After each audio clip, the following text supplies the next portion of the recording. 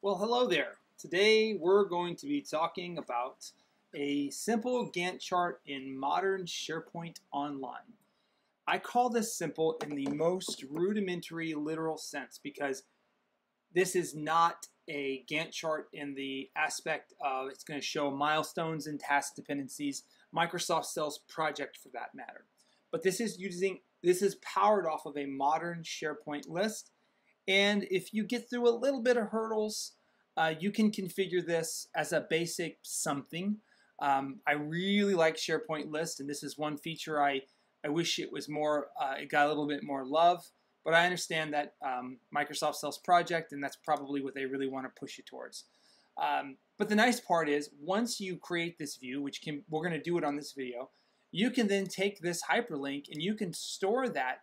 You can store that anywhere. You can have it on your shortcuts. You can put this in a Microsoft team. You don't want to embed this in your SharePoint site because it's going to put your banner here, so you'll have a SharePoint site within a SharePoint site. That's real ugly. You'll want to link out to it. So I'll show that at the end of this video, but for today, let's talk about creating this guy. I'm going to switch right over here. So right here is the, let's go to the work progress tracker. And again, the purpose of this is out of the box. Obviously, if we customize the form, if we introduce other technologies like Power Apps, we can do more sophisticated things. But the idea is I want to do out of the box as fast as possible. So I'm using the standard work progress tracker template that comes within Microsoft lists. I have not modified the fields. So the work progress tracker is right here. If you go to a list, you've got the work right here. This is the work progress tracker. And all I've done, I haven't done any finagling other than inputting this data. So you got your start date, your due date. Those are the real dependencies, and you want to make sure those kind of match, because if you're going to have some overlapping dates, and this is the perfect scenario here. But if you have this first task start a lot shorter, you're going to have a shorter green. You're going to have a gap between tasks. And you'll see that. So really, once you have your data input here, again, this is modern SharePoint, so there's no task dependencies and there's no checkboxes on the task. So once you have your data in here, you just have to build the view. So to do that, you go into your settings, you go into your list settings, and you scroll down to the bottom and you create view, and this is the secret sauce right here. This guy right here. You don't have this option in any other place that I know of. So by doing this, you're going to be able to generate that visual. So you hit Gantt view. Maybe, there it goes. So then give it a name.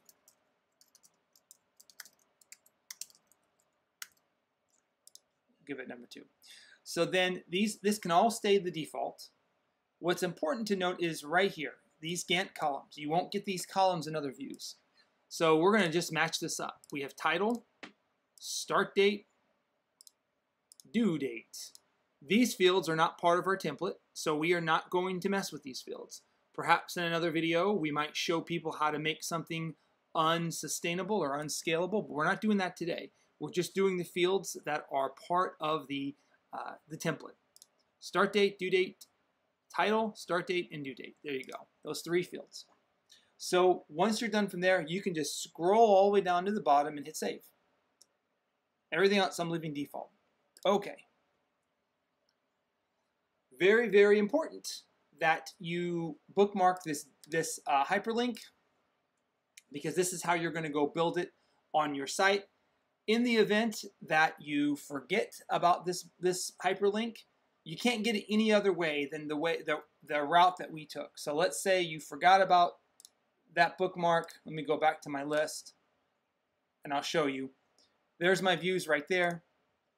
And let me do a refresh so I get my new view. Gantt for demo 2. You'll see it doesn't show because modern SharePoint doesn't want you to see that, or they just make it harder. I don't know why. So if you lose that, you just go back to where you landed to create it. And the gear here, list settings, scroll down to create view. I think you can actually click on Gantt for demo 2. and then hit OK. And that was our existing view, and there it is. So that's where it lives. That's how you get to the URL. If there's another way of getting back to it, anybody knows that, you can please share that information with me. But now that we've got this link, we can go ahead and talk about what can we do with this. So the nice part is you can take that and you can put it on your main page. So let me go to my main IT page here. And you can, like I said, you could, technically SharePoint lets you embed it here, but it's going to embed the whole page. So it's really, I wouldn't do that. But you can come in here. Let me just delete this so you can see how it's made. So you can just add a link. That's fine. Make sure you clear that HTTPS. Paste it in there. And then Gantt. Whoops. There we go. Open a new tab. That's fine. Save. I'm going to do a refresh. And there it is right there. And it will load your Gantt chart. The same is true to a SharePoint team as well.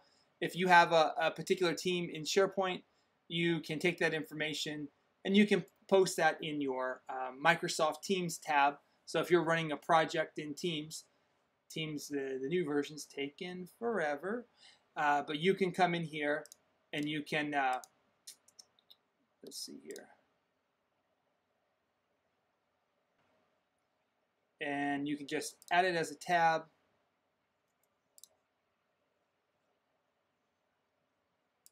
Call it Gantt. Paste in the URL.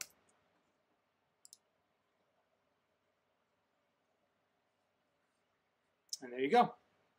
So you could have a tab of your tasks and your Gantt, and Firefox is being weird, but your modern web browser will view it. Yeah, it looks like Firefox is having an issue with it, but every other website typically loads it. And your team's client's going to load this just fine too, at least for now. So there you go, guys. That's pretty much a Gantt chart in modern SharePoint. I do have ideas for, I would say, building or expanding this to do a little bit more, give us more demo, make it prettier. But this is where we're going to stop for today. Talk to you later.